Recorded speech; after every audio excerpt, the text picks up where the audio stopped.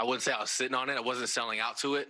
But, I mean, he has that in his arsenal, and you also know he has 97. I was ready for the heater, and I kind of just reacted. That's why you got to go up with a plan. You got to know what the guy throws, not necessarily just bank on one type of pitch in that situation, which I wasn't. I kind of just reacted to it and got the barrel there. And, left-handed sliders down and in they could be good pitches to hit at times. So I got the barrel there and then I got out of here. So felt good. Once you guys came back 5-1, how convinced were you that you were going to, just win this game? Yeah, I mean, I thought the entire game we were going to win the game, especially coming back from a 5-1 lead, knowing who we have in our bullpen and the things they can do to stop hitters, stop the offenses and things like that. But that's baseball. You're going to go out every day and compete and expect to win. And sometimes things just don't go your way. And then they easily could have tonight. It could have went either way. It was pretty obvious, but it didn't tonight. And that's why we play tomorrow.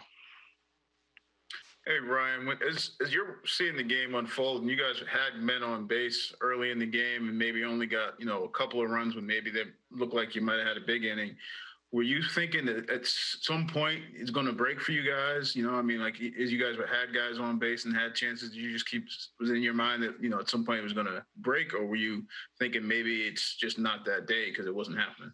Yeah. I've seen it go both ways. I've seen at times you get guys on base. You just can't get them in. That's the nature of the beast. And today we were able to do that at times, but we had a lot of opportunities where it's tough. The game it's a game of failure, and especially hitting. And it can get the best of you at times, but you don't hang your head on it. You come out tomorrow and do a good job and compete regardless. And so when you get that ball to go out, are you thinking, okay, this is going to be the turning point? Yeah.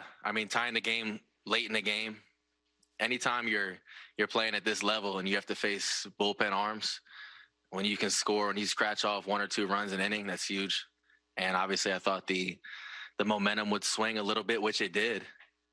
They just did a really good job also of holding us. And yeah, that's really all I have on that one.